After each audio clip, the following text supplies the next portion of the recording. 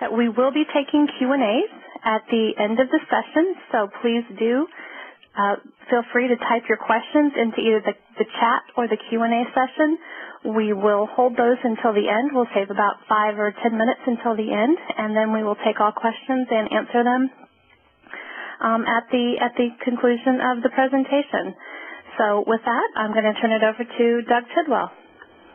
All right. Thanks, Janine, and hello, everyone. Thank you for joining us from wherever and whenever you may be out there in the world.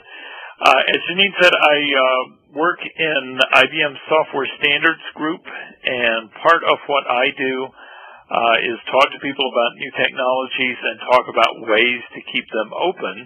And a big part of what my group is working on these days is the Simple Cloud API.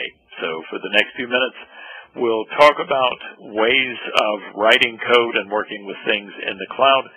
We'll talk about how Simple Cloud fits into that and some of the many partners IBM is working with to make that happen. We'll also take a look at LibCloud, which is a project at Apache, and we'll wrap up by talking about some ways we can all work together to make sure that cloud computing stays open, and also to make sure that customers, people who are using the cloud, have their needs met, to make sure that the industry is actually paying attention to what all of you need. So a quick look at our agenda there. As I said, we'll talk a little bit about programming interfaces in general, different ways of doing things, where we've tended to move as an industry over the last few years, and we'll talk about how Simple Cloud fits into that picture. We'll talk some about openness.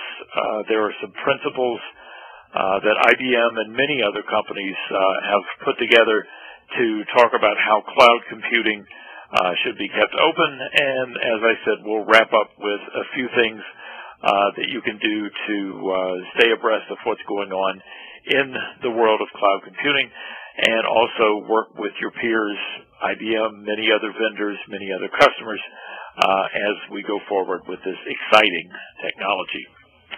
So a few words about programming interfaces themselves. As you look at any sort of service, I have a piece of code running on my machine, and I would like to talk to something out there in the cloud. There's basically 4 ways of doing that. And as we look at this, I hope this will remind you of what we've done with web services over the last 8 or 10 years. A lot of the same technologies and architectures that make sense with SOA, they're just as applicable and just as important in the cloud. So as I said, we'll look at 4 different ways of using some sort of remote service, and then we'll take a look at how Simple Cloud fits into that picture. So if you start at the very lowest level, what we're doing here is we're simply writing directly to the REST or SOAP API, whatever that may be. Some services on the cloud support both REST or support both REST and SOAP. Most of them choose one or the other, and that's what you have to work with. This, in terms of overhead, can be very efficient because you're not going through a lot of objects and other programming techniques.